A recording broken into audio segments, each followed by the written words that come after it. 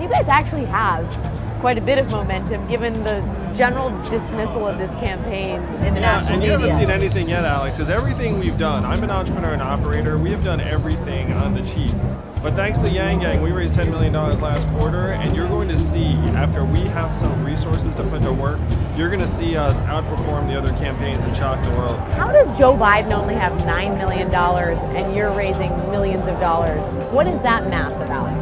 Americans understand that we need to actually start solving the problems of the 21st century. You think it's the whole thing of like the no tie, the real talk, like that's what people want? Yeah, I mean, I'm not a politician, and so the fact that people can sense that I'm just like them, I'm a parent, like I'm not someone who's made a career in politics, and my interest in making a career in politics is moderately low.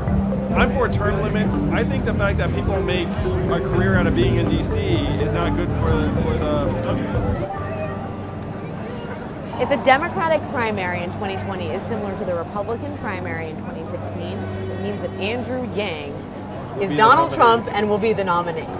Oh, well, Alex, one poll came out that said that I was one of the only candidates in the field that 10% or more of Donald Trump voters say they would support in the general. And the number one criteria that Democrats have for the nominee is beating Donald Trump.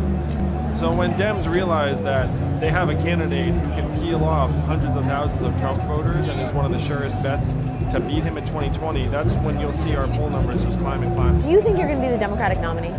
Yeah, 100%. What doubts do you have?